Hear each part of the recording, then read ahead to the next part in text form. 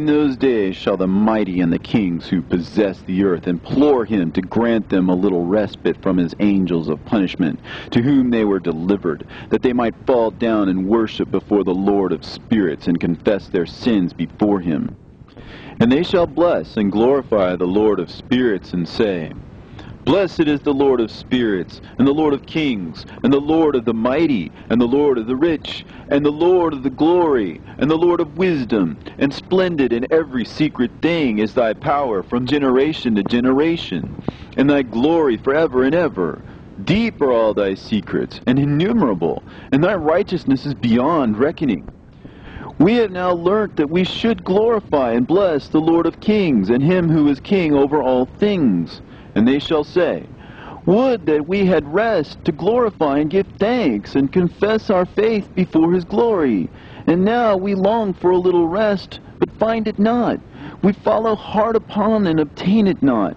And light has vanished from before us, and darkness is our dwelling place forever and ever. For we have not believed before him, nor glorified the name of the Lord of spirits, nor glorified our Lord. But our hope was in the scepter of our kingdom, and in our glory. And in the day of our suffering and tribulation, he saves us not. And we find no respite for confession, that our Lord is true in all his works, and in his judgment, and in his justice. And his judgments have no respect of persons. And we pass away from before his face on account of our works. And all our sins are reckoned up in righteousness.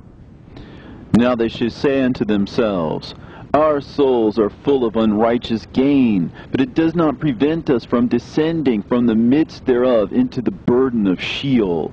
And after that their faces shall be filled with darkness, and shame before that Son of Man.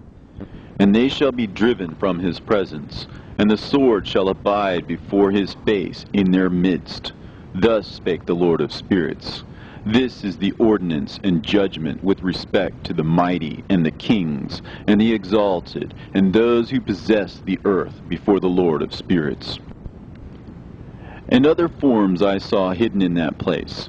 I heard the voice of the angels saying, These are the angels who descended to the earth and revealed what was hidden to the children of men, and seduced the children of men into committing sin.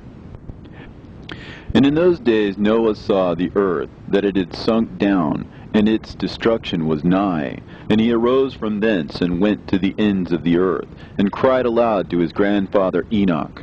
And Noah said 3 times with an embittered voice, Hear me! Hear me! Hear me!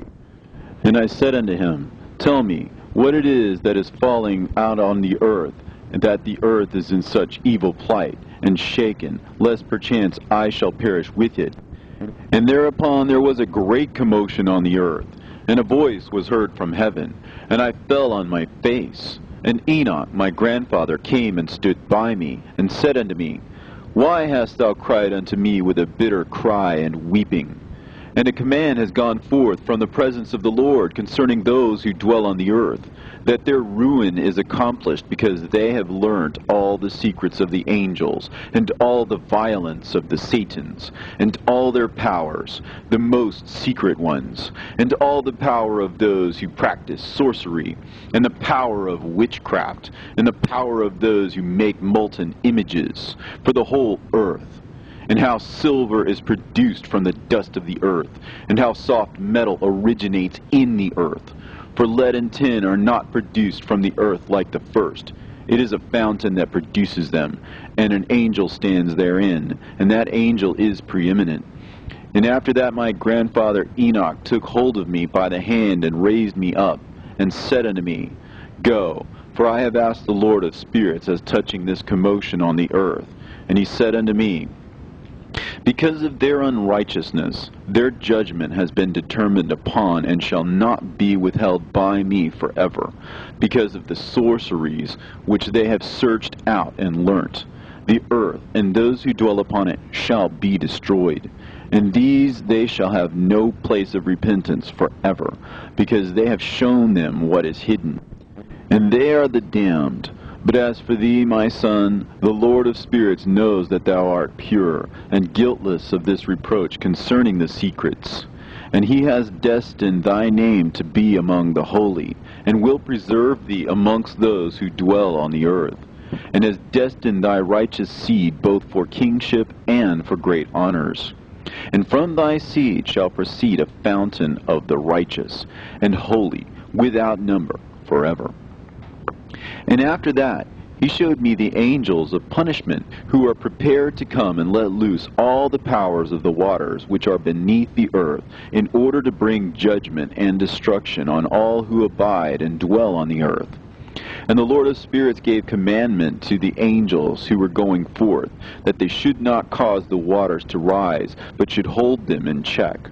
For those angels were over the powers of the waters. And I went away from the presence of Enoch.